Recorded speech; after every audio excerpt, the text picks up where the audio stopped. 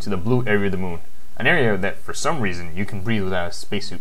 Nearly kills everyone around her just by yelling stop, while Tony Stark builds a magical transformer to attack the Phoenix.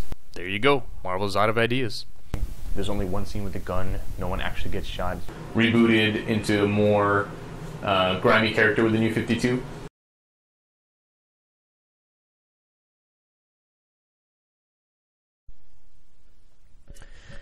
Hey, I'm Eric for Comic POW, and once again I'm here to talk about Avengers vs. Consequences.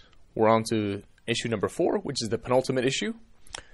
We have a new artist once again, Mark Brooks, and we still have Kieron Gillen as the writer.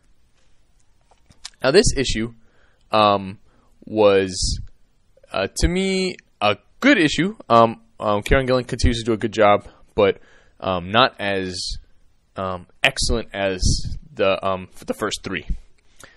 With the first 3, Kieron's really exploring a lot about where Cyclops is, how he's evolved, where he's gotten, how he justifies his actions. This one moves on a little more to a lot of the other X-Men. Now, that in and of itself is not a bad thing. And like I said, Kieron does a really good job writing it and doing it, and everyone stays true to character. But it just makes for a less interesting book, a more generic style book.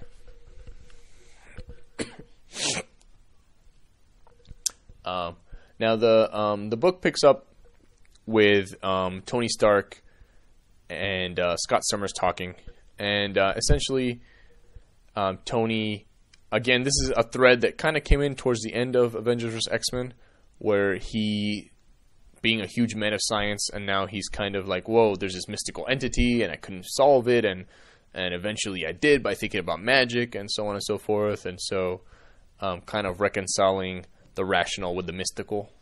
And I could be wrong, but I'm pretty sure that Kieron is moving on to Iron Man as one of his books. So I could see him here as setting up a potential internal conflict that he's going to explore with Tony Stark. We'll see what happens going forward with Iron Man. But basically he wants to run some tests on Scott, because Scott was a Phoenix. He's there in jail, whereas the other Phoenix 5 are missing.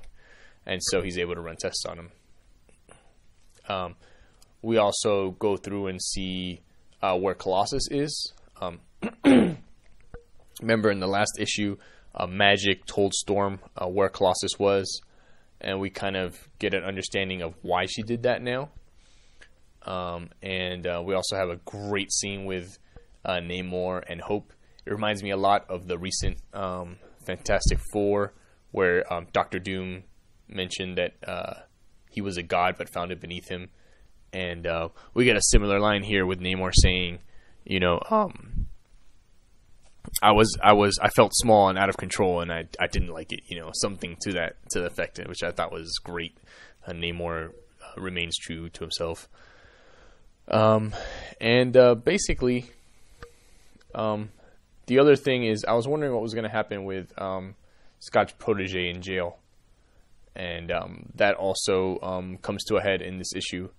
So now I'm going to move on to a few spoilers. So again, if you haven't read the books yet and you intend to read it, go read it and come back, or continue if you don't mind spoilers.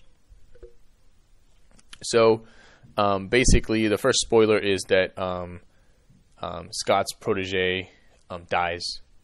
Those guys that have been after him for a few issues now, they kill him in jail. And it was pretty interesting, because at first I wasn't sure, was he going to be a reader avatar asking all the questions that we want answers to, or was he going to end up becoming a new X-Men that kind of had this insight from Scott from in prison. So it's interesting to see that they've killed him, but it seems to serve the purpose of furthering where Scott ends up. Now, the other interesting thing, and I've mentioned this in the previous video reviews, is that Avengers vs. X-Men and Avengers X-Men Consequences seems to be all about returning X-Men to the status quo before before M Day. So we've got Sentinels, we've got mutants that are evil, an uncanny Avengers. We have that mutant that's causing trouble under the influence of the Red Skull. And we've got the Hellfire Club back, and we've got all these things going on that seem to be returning to status quo. And in this book, looks like we've got Magneto going back to being a villain. And that's it's pretty interesting. It all makes sense, and I think that's the most interesting part about it, that they're able to do a reset, but without doing it as clunky of a way as DC did. They're getting everything back to the way it was, but it all makes sense within the character motivations that they've had so far. And this also seems like a good setup as to why all new X-Men happens, why Beast goes back to get the the 1960s X-Men, saying that Scott Summers wants to destroy the world. It seems, as of this issue, like he's going to join Magneto in a new evil Brotherhood of Mutants.